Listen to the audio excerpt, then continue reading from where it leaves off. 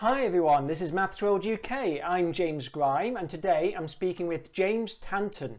James Tanton is a mathematician who's interested in maths at all levels. He's worked at universities, he's worked in high schools, and now he's kind of an ambassador for maths, promoting maths around the world.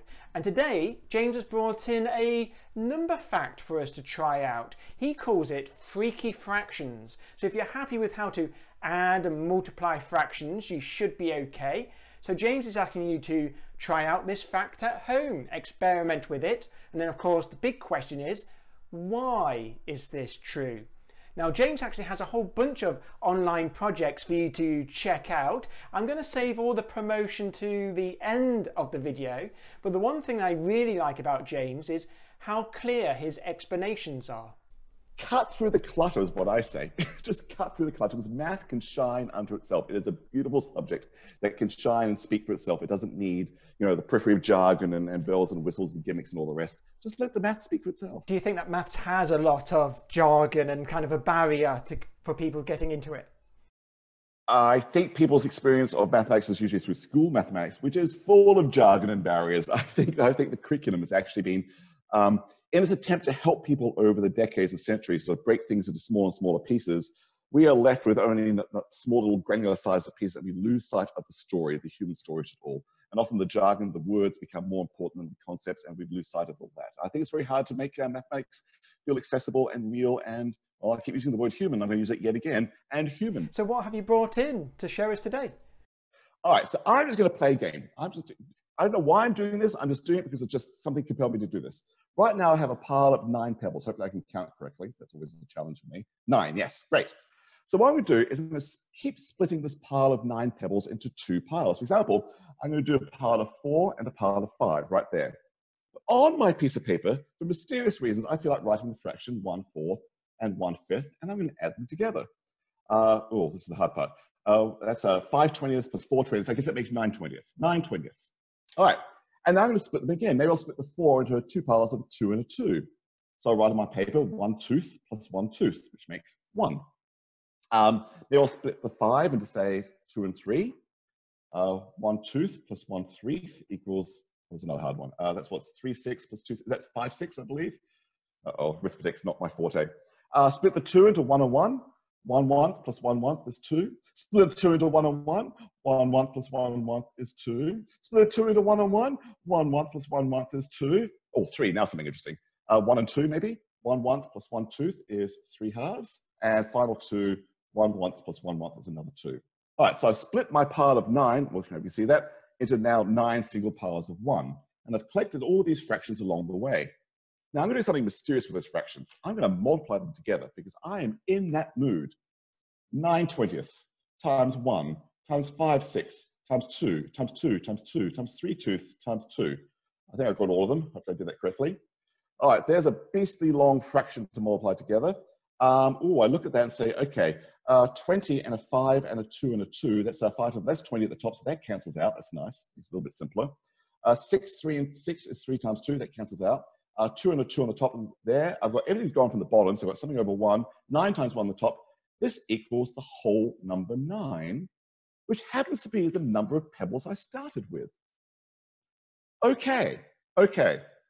I feel compelled to do it again. If you've got the patience, I'm going to do it again, but this time I'm going to make different choices along the way. I'll make different choices along the way.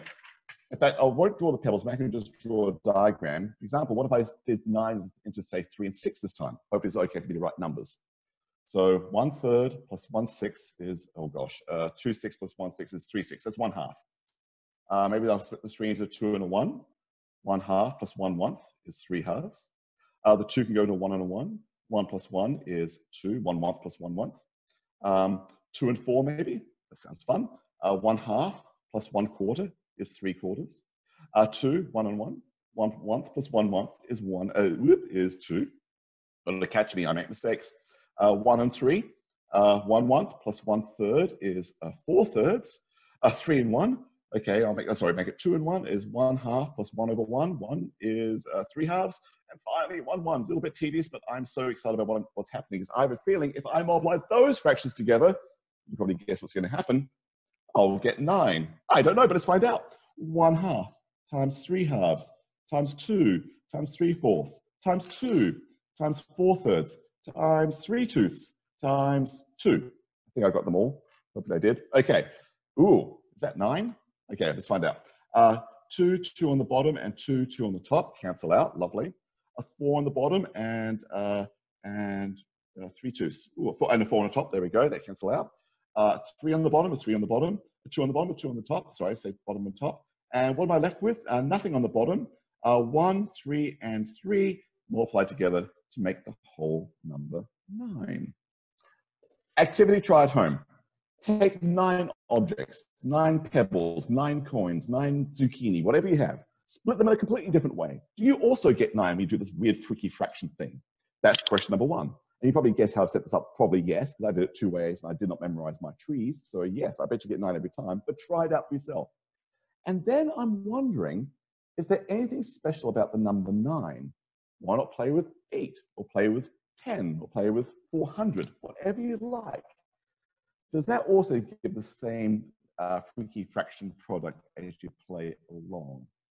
So I will reveal all the magic to this, but I'm just going to show you one other thing. This is, if you actually, you may have seen this puzzle before, that's why it's worth me mentioning. This is the classic one that's been around at least for decades. I actually don't know the origin of it, but be curious. This time we'll play the same game. Split it any way you like. Maybe I'll do 2 and 7, like I said before this time. But this time, just write down the numbers 2 and 7 and do their product, 14.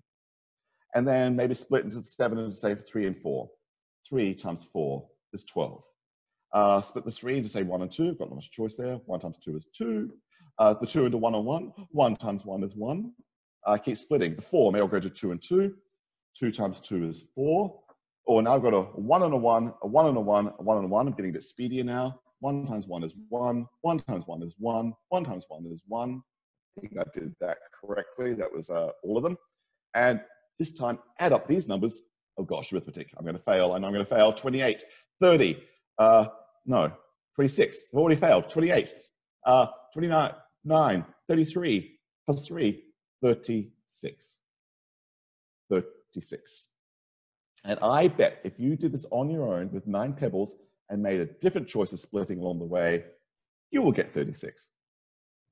Each and every time you try it, you will get 36.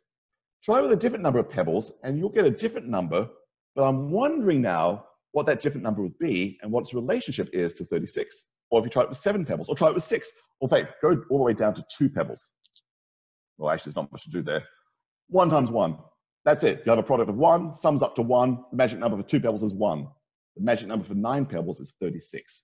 So here's another exploration to try at home. Try with different number of pebbles with this product version, before we get to the crazy ones, and see if you can make sense of what numbers seem to be coming up in their own right. And then the real deep question is, why do you keep getting the same number each time for beginning count of pebbles? And that is the mystery for today. So it's really all about why. So you can play with them, check that everything I'm doing with crazy fractions gives you the same answer every single time. But then the real question is, but why are they the same number every single time?